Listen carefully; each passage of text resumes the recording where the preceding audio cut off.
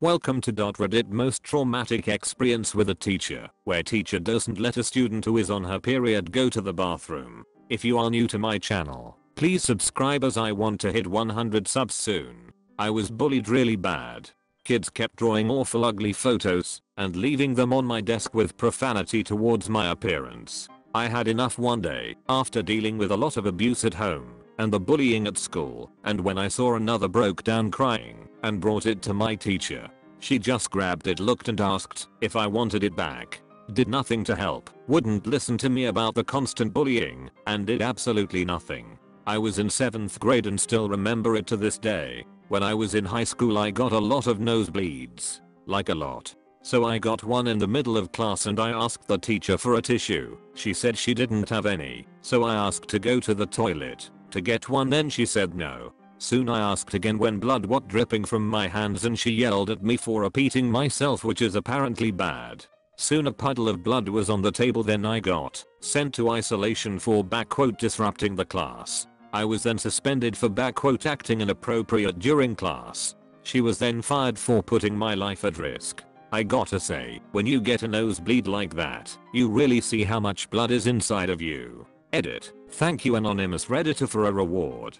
Edit. For those saying I'm dramatic for saying "putting my life at risk," it was the school that said it, not me. I didn't consider it risking my life. I'm 65, and I still remember when I was 6 and the nun told me to wash my desk and then wring out the sponge, and when I squeezed it instead of twisting it, told the whole class that my mother was a bad mother because she had not taught me correctly. I knew if I protested that my mom was a good mom I would be punished. It still bothers me that I didn't stand up for her. Why did that nun have to put me in that position?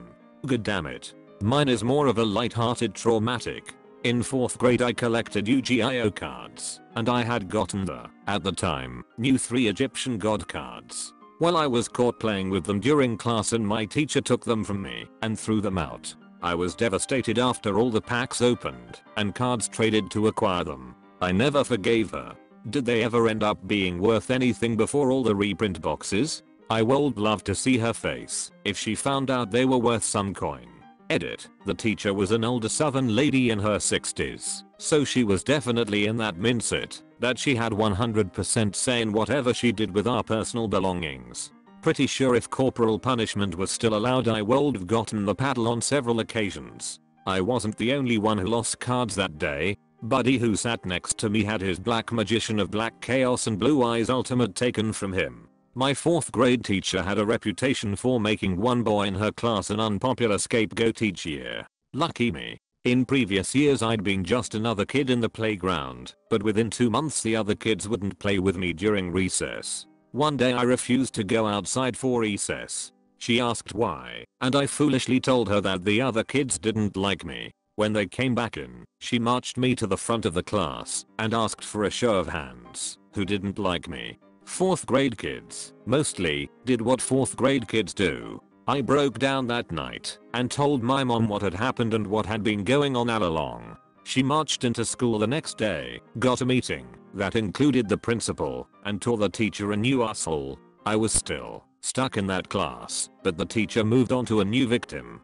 Funny thing how self-esteem influences academic performance. My school used to give us a Stanford Binet IQ test every year. My score dropped 10 points from 3rd to 4th grade, then rose 20 points in 5th grade when I had a nurturing teacher. If you are still alive, F you, Mrs. Erickson. Teacher told me I was a liar to the whole class as she didn't believe my grandmother was a World War II evacuee. She refused to believe me as she assumed my mum was younger than she looked at the time, and therefore my grandmother was younger as well. She thought my mum was in her late 20s when in reality she was in her early 40s at the time. Conversely, had a teacher when I was in primary school who couldn't believe that a student had no grandparents who were old enough to be asked about their experiences in WW2 for a project we were doing. This was in 1999ish, so not too hard to imagine that just involves having 2 generations have children in their early 20s. Literally got the parents in because she thought the child was being deliberately obstructive and didn't want to do the work.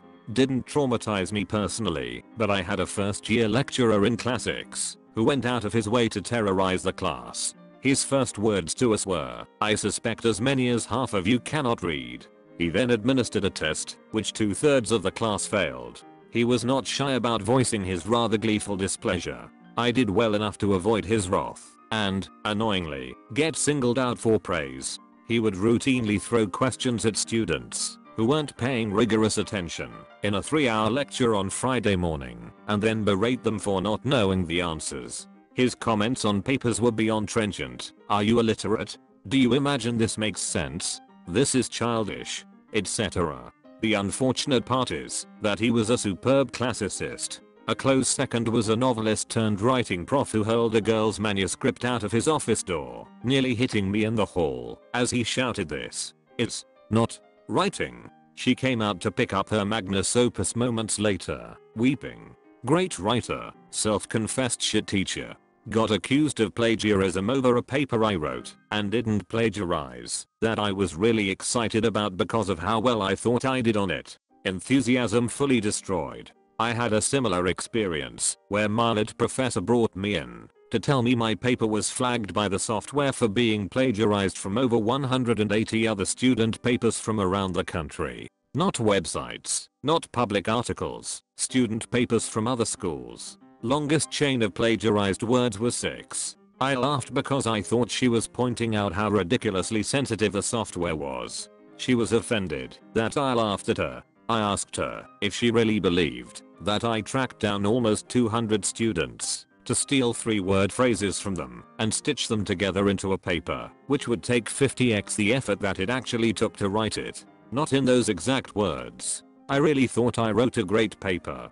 Got an A, but I think it was because she felt dumb. Edit, spelling and clarity. During quiet reading time, teacher brought me to front of the class because I was reading a book for girls, and he asked me back quote, "Why are you reading a G.I. Rawls book? Are you a girl?" Then made me choose a book for back quote boys to read. I was maybe 10 or 11. The book was Matilda, by the way. Technically it was the vice principal, but the day my brother died, apparently he thought it would be a good idea to walk in on story time. The teacher was reading to the class, set me on his lap, and tell me in front of everyone that my brother committed suicide. We were discussing Jane Vanier and Lark. For context, Jane Vanier decided to invite 2 intellectually disabled men to live with him and started setting up homes for them so they wouldn't be in asylums. The teacher looked right at me, I'm disabled, and said, "Oh yeah, Vanier created those homes so you people wouldn't be bothering people because the handicapped don't function in society."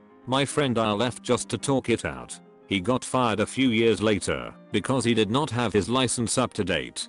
Cherry on top, his wife was the vice principal. One time I was on my period and I asked the teacher to go to the bathroom multiple times. She refused to let me go. Eventually I stained my uniform in the chair. I was so embarrassed that I started crying. When my mother found out, she made the school fire that mother effer. Used to love math and science until I had a teacher in 6th grade who would bully, mock, and do everything in his power to embarrass me in front of the entire class. I lost all love I had for school after that class. F you Mr. Bright. The girls in our elementary school were given proto-sex ed before the boys. The basic puberty stuff. Your body is starting to change. You might develop breasts, sweating, all that stuff. They made a huge stupid deal about keeping it quiet. It's the girl's little secret.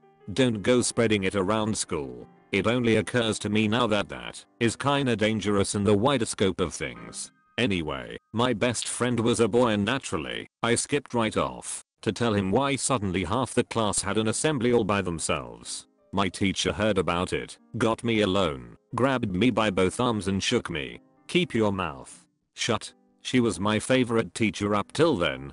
Totally a great thing to teach a kid. We had the same talk. They gave us holders for pads, but told us to tell boys they were pencil holders. So I said that when asked. I was teased for a long time for saying that it was a pencil holder. 6th grade. I was 11. Hadn't been diagnosed with now ADHD, yet. The only way I could pay attention in class was if I doodled in the margins of my notes and bounced my legs. My history teacher noticed I did this, and if he caught me, he'd rip the page out of my notebook show it to the class, and marvel at what a bad student and unintelligent person I was, to everyone. Edit. If you're less suspicious about yourselves, hit up a psychiatrist for an ADHD test. These were symptoms for me, though they may not be indicative of ADHD for everyone. Talk to a professional about it.